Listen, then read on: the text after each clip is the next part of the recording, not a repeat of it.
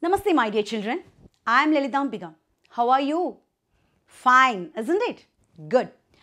Today, we are going to engage an informative and interesting chapter from the 6th standard science.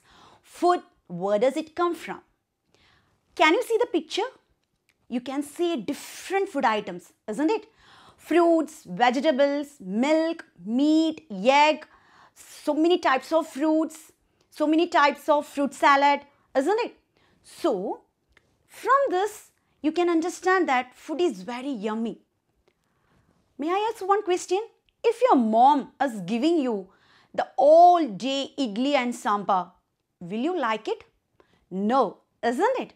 So, variety of food makes fun and healthy. Makes fun and healthy. What do you mean by fun and healthy? Like, if you are eating pizza all the time, okay, it will be good for you, not for your health, isn't it? So, the food contains all nutrition.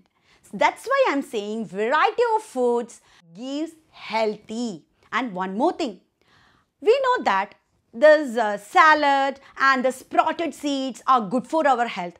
But if we eat the sprouted seeds and salad each and every time, does it give you fun? No, isn't it? So, the food must be fun as well as healthy, isn't it? So, today we are going to study the importance of food and the topics related to the food, where does it come from? So, students, next, we know that for making boiled rice, we need two raw materials. What are they? Just water and the raw rice, isn't it? But what about sambar and vegetable curry? We need more materials to make that food items. So, that material used to make a food item is called as ingredients. It's called as ingredients. Okay. So, ingredients means it is of two types. That is, we can make not two types. We can make one item with few ingredients and the other food items with many ingredients. So, according to that, we can say that, okay, in sambar, vegetable curry, chicken curry, we are using so many types of ingredients. For example, salt, water, chili powder, coriander powder, tomato, so many types of vegetables. In the place of chicken curry, we are using chicken, isn't it? But what about this boiled rice or just a salad? We are using some ingredients. There is few ingredients, isn't it? So, in this chapter, it is really specifying that the components or the materials which is used to prepare a food item or a food dish is called ingredients. So, students, we studied about the ingredients. Where are these ingredients coming from? Do you know that? Yeah, I will tell you. Just take an example. Rice, wheat. Where it is coming from? From plants. Yes, very good. And what about meat, milk? From animals. So, the place where we are getting this product is called the sources of food. What we say? Sources of food. So, we can divide the sources of food as two. Plant sources, that is from plants, and from animals. That is, sources of food is divided into two types, plants and animals. You can see the examples also. In plants, we can see that is rice, wheat, that all included in grains. Pulses, so many types of gram, it includes this in cereals, isn't it? Next, nuts is there. So, these are all included in the plant products. And what about animal products? Milk, egg, meat, all are included in the animal products, isn't it? So, we can say that all the food products either we are getting from plant or from the animals. There are some other sources also is there. But in this class, in the 6th standard, we are mainly dealing about these two types of sources, plant sources and animal sources. You can give so many examples regarding these plant sources and animal sources. For example, sugarcane, then fruits, different types of fruits, different types of seeds, isn't it? So these are all included in your food, and you all know that these all items contain some kind of nutrients, isn't it? You know that vitamin, fats, proteins, carbohydrates, minerals, water and roughage, these are the main types of nutrients. So understood? So students, next we are going to study the important portion of this chapter, edible parts. What do you mean by edible? The parts which we can use or which we can prepare food is called the edible parts. Okay, so in this slide you can see that the rice, wheat, maize are examples for the seeds. Next one is coriander leaf, spinach, mint, that's all examples for the leaf. So that leaf parts we can use, that is an edible part.